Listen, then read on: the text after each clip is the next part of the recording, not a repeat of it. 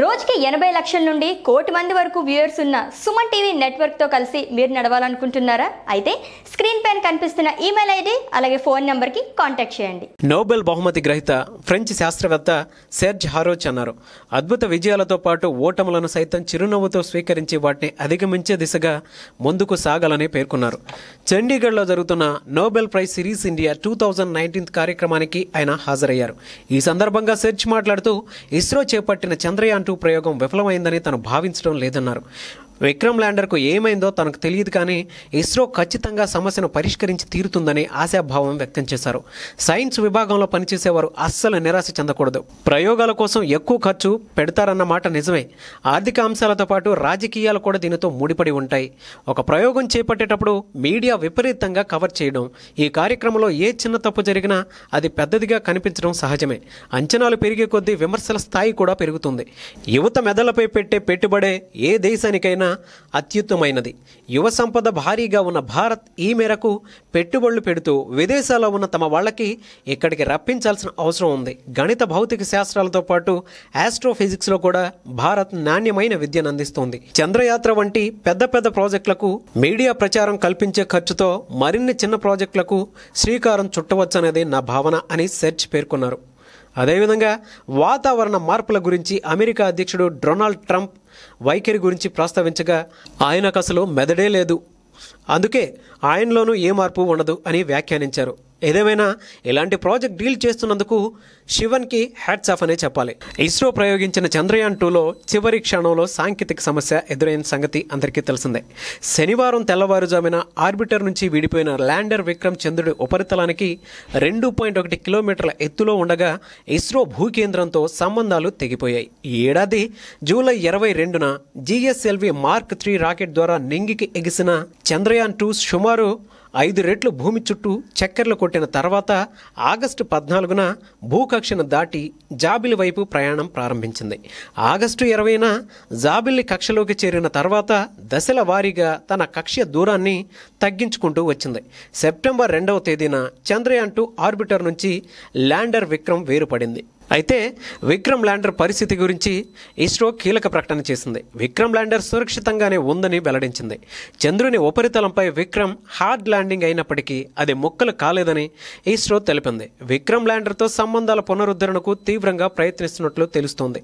Lander ముక్కలు కాకపోవడంతో చంద్రయాన్ 2పై శాస్త్రవేత్తల ఆశలు సజీవంగానే ఉన్నాయి. అయితే విక్రమ్ ల్యాండర్తో కమ్యూనికేషన్ ఏర్పడే వరకు దాని లోపలి పరిస్థితి ఏ విధంగా ఉందనేది చెప్పడం కష్టమని అంటున్నారు శాస్త్రవేత్తలు. కాగా శనివారం తెల్లవారుజామున ఆర్బిటర్ నుంచి విడిపోయిన విక్రమ్ ల్యాండర్ చంద్రుడి వైపు నెమ్మదిగా కదిలింది. మరో 2.1 కిలోమీటర్ ప్రయాణిస్తే ల్యాండర్ విక్రమ్ చంద్రుడి ఉపరితలాన్ని తాకుతూ ఉందనంగా భూకేంద్రంతో ఒక్కసారిగా సంబంధాలు తెగిపోయిన విషయం అందరికీ తెలిసిందే. ఇదే విషయమై భారత అంతరిక్ష పరిశోధనా సంస్థ శివన్ కీలక ప్రకటన చేయడం చూసాం. చంద్రయాన్ 2 ప్రయోగంలో భాగంగా జాబిల్లిపైకి దూసుకెళ్తూ భూకేంద్రంతో సంబంధాలు తెగిపోయిన విక్రమ్ ల్యాండర్ను గుర్తించామని, చందమామ చుట్టూ తిరుగుతున్న ఆర్బిటర్కు అమర్చిన కెమెరాలు విక్రమ్కు సంబంధించి థర్మల్ ఇమేజ్లను చిత్రీకరించాయని వెల్లడించారు. ఈ చిత్రాలను చూస్తే విక్రమ్ హార్డ్ ల్యాండింగ్ అయినట్లు, చంద్రుడిపై పడిపోయినట్లు అనిపిస్తోందని వ్యాఖ్యానించారు. బెంగళూరులోని ISRO telemetry tracking and command networking కేంద్రంలో శివన్ మాట్లాడారు. ఈ సందర్భంగా విక్రమ్ ల్యాండర్ దెబ్బతిందా అన్న మీడియా ప్రశ్నకు కూడా ఆ విషయంలో మాకు స్పష్టత లేదు, ల్యాండర్ లోపలే రోవర్ ప్రజ్ఞాన్ ఉంది అని జవాబిచ్చారు. ఇస్రో ఈ ఏడాది జూలై 22న GSLV మార్క్ 3 రాకెట్ ద్వారా చంద్రయాన్ 2ను ప్రయోగించింది. ఆ రోజు నుంచి గనక మనం చూసుకుంటే చంద్రయాన్ 2లో భాగంగా ప్రయోగించిన విక్రమ్ ల్యాండర్తో సంబంధాల పునరుద్ధరణకు సమయం మించిపోతుంది. ఇస్రో ఉన్నతాధికారులు ఈ విషయంపై ఇప్పటికీ చర్చలు జరుపుతూనే ఉన్నారు.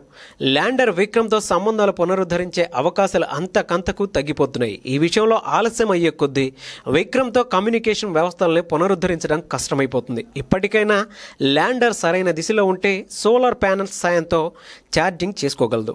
అయితే ఇది జరిగే అవకాశాలున్నట్లు కనిపించడం లేదు అని వ్యాఖ్యానించారు. చంద్రుడిపై సురక్షితంగా దిగేలా విక్రమ్ను రూపొందించామని, అయితే జాబిల్లి ఉపరితలాన్ని వేగంగా తాకడం కారణంగా ల్యాండర్ దెబ్బతిని ఉండొచ్చని మరో ఇస్రో శాస్త్రవేత్త అభిప్రాయపడ్డారు. ఇస్రో 978 కోట్ల వ్యయంతో చంద్రయాన్ 2 ప్రయోగాన్ని చేపట్టింది. ఇందులో జిఎస్ఎల్వి మార్క్ 3 రాకెట్ కోసం 375 కోట్లు, ఆర్బిటర్ ల్యాండర్ రోవర్ కోసం 603 కోట్లు వెచ్చించింది. మరోవైపు విక్రమ్ ల్యాండర్తో సంబంధాలను పునరుద్ధరించేందుకు ప్రయత్నాలను కొనసాగిస్తున్నట్లు శివన్ తెలిపారు.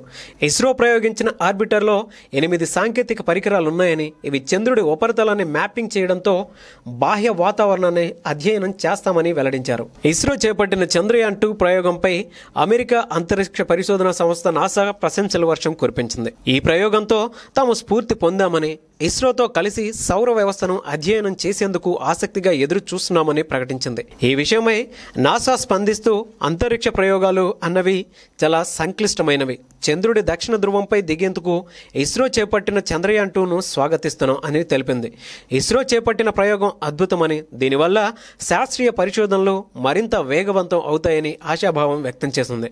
చంద్రుడిపై దిగే తొలి ప్రయత్నంలో ఇండియా విజయవంతం కాలేకపోయినా భారత ఇంజనీరింగ్ నైపుణ్యం, సామర్థ్యం ఏంటో చంద్రయాన్ 2తో ప్రపంచం మొత్తానికి తెలిసిందని ద న్యూయార్క్ టైమ్స్ పత్రిక ప్రశంసించింది. అమెరికా చేపట్టిన అపోలో మిషన్తో పోల్చుకుంటే ఎంతో చవకగా కేవలం $141 మిలియన్ వ్యయంతోనే భారత్ చంద్రయాన్ 2 చేపట్టిందని వాషింగ్టన్ పోస్ట్ వ్యాఖ్యానించింది. అయితే ఈ విషయంలో జాబిల్లిపై ఉన్న విక్రమ్ ల్యాండర్తో సంబంధాల పునరుద్ధరణకు నాసా కూడా రంగంలోకి దిగింది.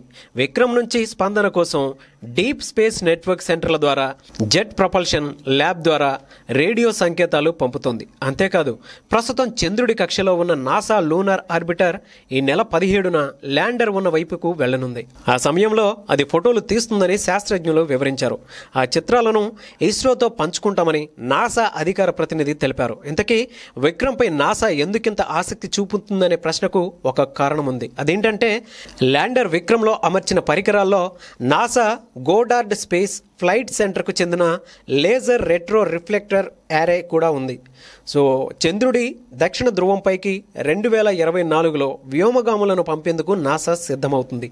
ఈ నేపథ్యంలో అక్కడి పరిస్థితులను తెలుసుకునేందుకు నాసా ఈఎల్ఆర్ఏను ల్యాండర్తో చేర్చింది. కానీ విక్రమ్ నుంచి చివరి క్షణంలో సంకేతాలు ఆగిపోవడంతో ల్యాండర్తో సంబంధాల పునరుద్ధరణకు నాసా కృషి చేస్తుంది. మరోవైపు మన ఇస్రో కూడా విక్రమ్తో సంబంధాల పునరుద్ధరణ కోసం బెంగళూరు సమీపంలోని బైలాలు డీప్ స్పేస్ నెట్వర్క్ నుంచి సంకేతాలు పంపుతోంది. అయితే ఈ నెల 20-21 తేదీల వరకు తమ ప్రయత్నం కొనసాగిస్తూనే ఉంటామని ఇస్రో తరపున వెల్లడించడం జరిగింది. చంద్రయాన్ 2 ప్రయోగంలో భాగంగా చందమామకు చేరువగా వెళ్లి జాడ లేకుండా పోయిన విక్రమ్ ల్యాండర్ లొకేషన్ను ఇస్రో గుర్తించింది. అయితే ల్యాండర్తో సంబంధాల పునరుద్ధరణ జరిగే అవకాశం ఉందని ఇస్రో చైర్మన్ వెల్లడించారు. చంద్రుని ఉపరితలంపై విక్రమ్ ల్యాండ్ అయినట్లు శాస్త్రవేత్తలు చెప్తున్నారు. అయితే ల్యాండర్ థర్మల్ ఇమేజ్ను ఆర్బిటర్ క్లిక్ చేసినట్టు పేర్కొన్నారు. ల్యాండర్ నుంచి ఇప్పటికీ సిగ్నల్స్ అందడం లేదు. సంబంధాల పునరుద్ధరణ కోసం శాస్త్రవేత్తల ప్రయత్నాలు సాగుతూనే ఉన్నాయి. ఇస్రో ప్రయోగించిన చంద్రయాన్ 2లో చివరి క్షణంలో సాంకేతిక సమస్య ఎదురైన సంగతి తెలిసిందే. అయితే ఈ చంద్రయాన్ 2 ప్రయోగంపై నోబెల్ అవార్డు గ్రహీత ఒక వ్యాఖ్యానం చేయడం చూసాం మనం. అదేంటంటే సైన్స్ అంటేనే తెలియని విషయాలను తెలుసుకోవడం అని, ఆ క్రమంలో ఒక్కసారి అపజయాలు కూడా ఎదురవుతాయని.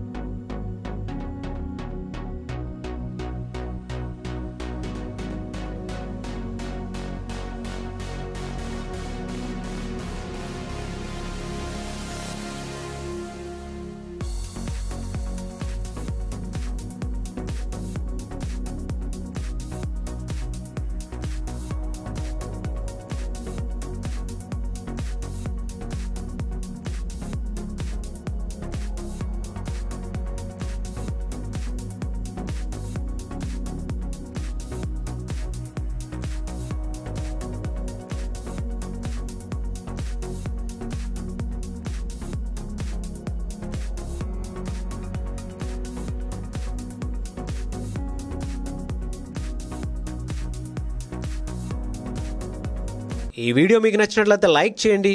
మీ అభిప్రాయం ఏదైనా సరే సెర్చ్ మాటలపై కామెంట్ రూపంలో తెలియచేయండి. ఈ వీడియోని లైక్ చేయండి, షేర్ మాత్రం తప్పకుండా చేయండి. ఇలాంటి మరిన్ని వీడియోస్ కోసం మా ఛానల్ని సబ్స్క్రైబ్ చేసుకోండి. Thank you.